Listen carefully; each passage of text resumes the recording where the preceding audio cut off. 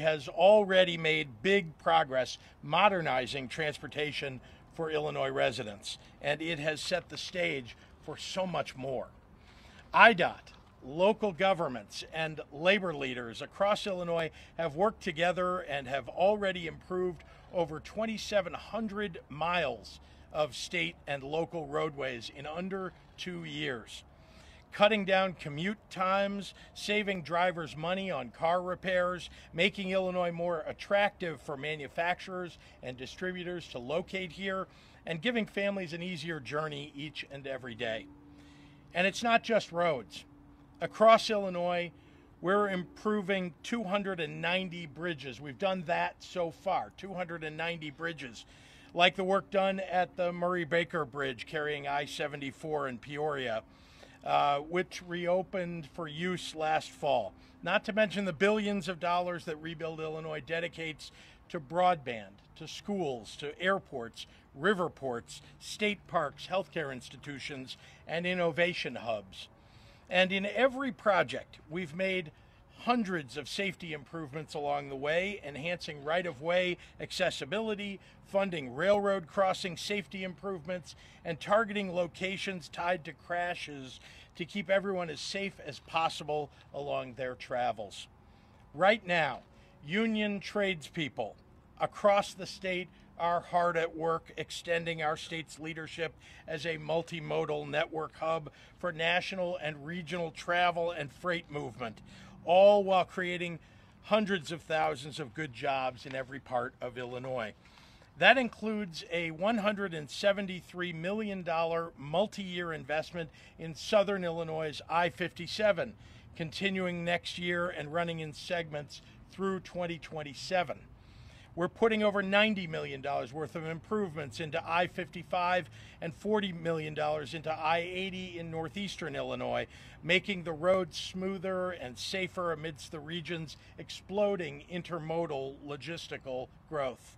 And here in Springfield, I-55 south toward Divernon is fully open again after $15 million of repairs and another $20 million in improvements to US 51 from Decatur to Shelby County will wrap up later this year. With all that's been built over the last 2 years, even through a global pandemic, today we are announcing the new multi-year plan for the next 6 years that will reconstruct over 2,700 more miles of roads and nearly 8 million square feet of bridges. In local projects, we're investing in hundreds of miles and over 1 million square feet of bridge deck. And of course, the projects in this MYP will continue to create and support hundreds of thousands of jobs for hardworking Illinoisans across our state, bolstering our pandemic recovery in yet one more way. This past year truly has brought home how important transportation systems are, connecting the lives of our residents and our communities, delivering food products to grocery stores, getting essential workers to their jobs, and transporting patients to the hospital. That's equally true when it comes to setting forth a robust recovery for this pandemic, getting remote workers back to the office, expanding job opportunities for our hotel and hospitality and recreation workers, encouraging businesses to invest here in Illinois, and of course attracting visitors to hit the road for a great American road trip, the centerpiece of Illinois' new Time for Me to Drive tourism campaign. And in the spirit of delivering a robust accessible recovery to cities and towns across the state, I'm very proud to announce that 100% normal Amtrak service will fully resume in Illinois on July 19th, 2 months from today.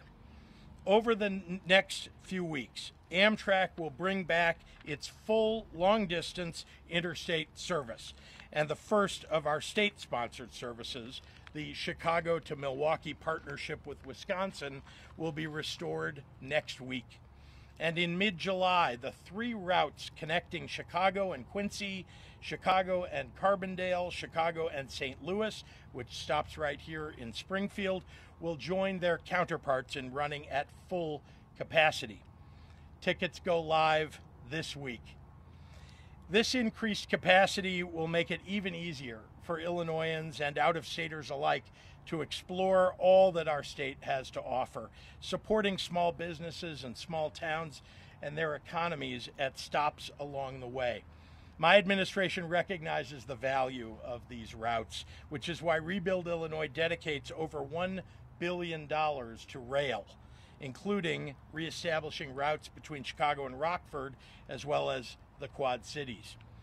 Planes, trains, automobiles, and even barges. Rebuild Illinois is, of course, about infrastructure, but even more than that, it's about investing in our future, supporting this generation and the next, making sure that we have good jobs and roads to get where we're going, and building a state where opportunity is just around the corner for everyone, no matter where you're standing. We've got so much more that we need to build back from our COVID-19 crisis and everything before that too. But thanks to Rebuild Illinois and the people who are standing with us today, we're well on our way.